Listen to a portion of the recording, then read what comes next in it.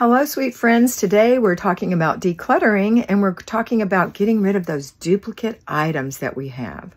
So a lot of times we think, well, I need 4 spatulas because this one works best with the eggs and this one works best with the whatever, and it's really not true. The honest truth is everybody has a special spatula, a special wooden spoon, a special whatever. So make sure you're getting rid of duplicate items that you really do not use.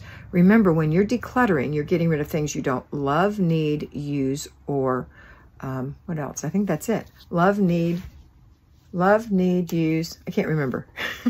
But it's got to be something that comes into your life and you need to use it every day. Or it's something beautiful that you put on display every season or whatever. So if you don't love it, if you don't need it, if you don't wear it, that was the other one, and you don't use it, then it's got to be a giveaway if it's still good, or a throwaway if it's trash, or if it's a duplicate. You have 4 pink sweaters. You wear 2, your 2 favorites. The other 2 are duplicate. Even though you have a duplicate, it might not be exactly the same. Duplicates don't have to be exactly the same. I know people who have 4 crock pots and just use 1. I know people who have 3 teapots, electric teapots, and they just use 1. I know people who have just mounds of things sitting around in baskets for use in their kitchen, and they don't use half of those things.